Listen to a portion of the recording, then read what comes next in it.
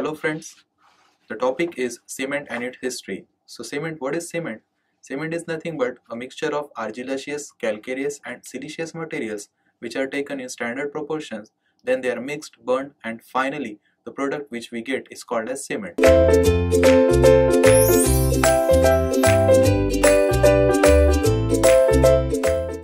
Now we will see the history of cement.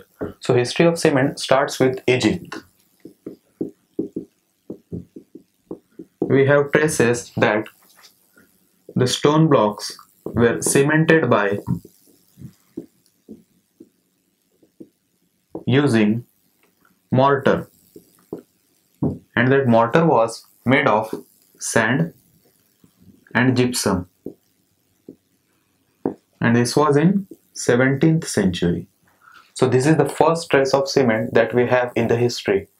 Now in 18th century, John Smeaton came. He was basically a civil engineer by profession, and at the time of planning the construction of third AD house, that is lighthouse, he also introduced one cement. And James Parker in 1780s introduced one cement, and that cement was named as Roman cement, and that cement was also patented by same James Parker.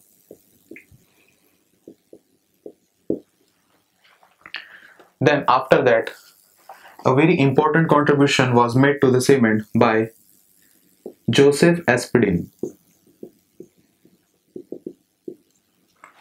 He was from England, and he made one cement out of a stone, and that stone was Portland stone. That's why the cement is known as Portland cement, and it is very commonly used nowadays. In 1824, and after that in 1908, Jules Bide also patented one cement, and that cement is called as calcium aluminate cement. And now in modern days we have many cements now. So this was the history of cement. It started from Egypt in 17th century. As I told you, the stone blocks were cemented by using mortar, and that mortar was made of sand and gypsum. Then John Smeaton came, and he was basically a civil engineer in 18th century. At the time of planning of construction of third AD house lighthouse, he made or introduced one cement, and that cement was also patented.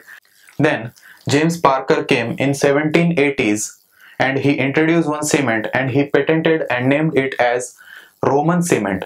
Then one of the main important contributions made in the history of cement was by Joseph Aspdin. He was from England.